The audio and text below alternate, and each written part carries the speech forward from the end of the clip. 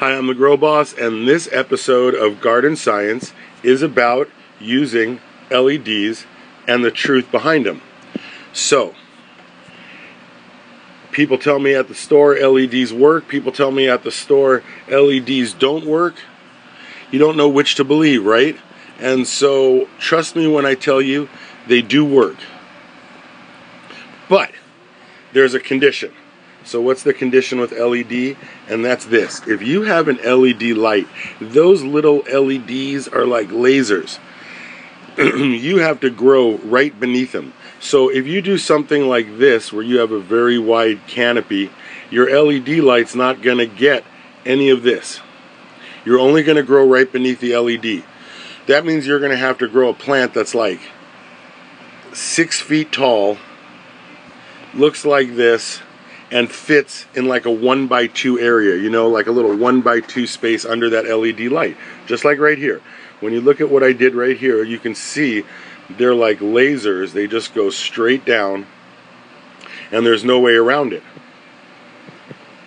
You're not really going to grow a plant that looks like, you're not really going to grow a plant that looks like this big. You know what I mean? It's just not going to happen. It's not feasible. So, let's talk about how LEDs actually work. Alright, this picture right. You've got questions. My No More Grow More Fat cards have answers. Everything you need to know to grow. Guaranteed. Pick up a set at your local hydroponic store or from my website, thegrowboss.com. Here. Right there, that picture. Notice that LEDs produce a dense plant. Where like HPS lights, you end up hollowing out the interior of the plant, and hopefully the buds kind of come up like that and stretch out, and you kind of lollipop the bottoms in an effort to bring them out, right? Okay, you could use, as with a regular hood, you could use LEDs as secondary lights. You've already got the plant. Why not get a super dense and a regular HPS plant? If you put up a 1,000-watt light, you should probably put up like 200-watt LEDs on the side. They make great side lighting. Alright, last thing is this image here. If you're on a 4x4 table, if you're on a 4x4 table in a 3x3 tent, it's kind of tough to grow in the whole area when your LED is 1x2. So what I try to show you guys is this. Always put your LED on a light mover. And instead of growing in a 3x3 or a 4x4 tent, get one of those 3x5 tents that are kind of long like this. That way you can grow a couple of plants, hang an LED that looks like this, and move it back and forth on a light rail. That way this plant gets some light, then it moves here, then this plant gets some light, then when this plant gets too hot, she can cool down and the light will come back to this plant. LEDs are awesome. Just remember, they're kind of for supplemental lighting, or put them on a light mover. And here's the big, and if you want more information on growing, you can pick up a set of my No More Grow More flashcards from my website, thegrowboss.com. It's everything you need to know to grow, guaranteed. And while you're there, check out my other products. Biggest problem that most people that run into, like they get a 200-watt LED, right? And so they've got this Rubbermaid Tupperware thing that they put little 2-inch baskets in. Okay, you could take that LED and you could go stand all the way across the street, and that light will still be this bright. However, if you were standing right here, you wouldn't see any of it, because LEDs are really focused. That's what they do. They're really focused.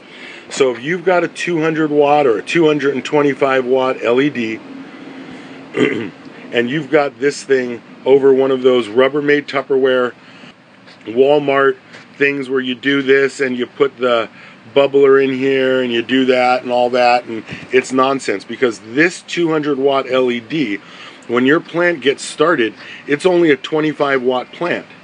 So you're giving it 8 times the amount of light it wants. And even if you were to put this light 20 feet over the plants, it's still too bright. Remember, I just showed you if you went across the street, this light would be so bright that you'd have to put your hands up, but right here and right here below it, there wouldn't be any light. And so that's an important note about LEDs, is that you can't put an LED light high enough to deal with two little 25-watt plants. You could turn it down, but again, LEDs are so intense that your plant, it's just a lot of light for a plant. And so it just doesn't usually work out. Usually I see you guys, statistically, I see you guys in about 30 days or 4 months.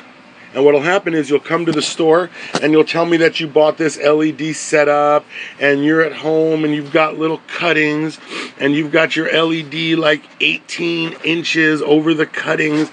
Great. And then I always ask you guys the exact same question, and that is this.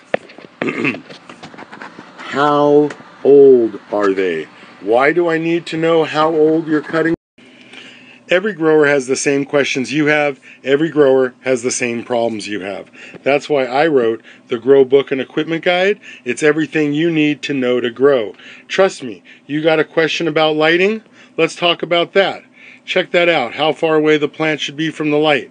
You have a question about topping and super cropping? That's fine too. Let's talk about topping and super cropping. Look at that. I'm the Grow Boss, everything you need to know to grow, guaranteed. Watch my videos, buy my books, always shop local. Because if you've got a cutting that's 2 months old and it looks like this, let me tell you, your plant should be like in a 5-gallon bucket and should look like this, right? Your plant should be like 4 feet tall in 60 days. And so people got this little LED, right? It's 200 watts. Their plant's frozen, it's still green, right? I mean, it looks like it's ready to grow. I mean, it's got no roots. I mean, it's got that one with some root rot on it, but they've got no roots, right? Because you've overwatered them.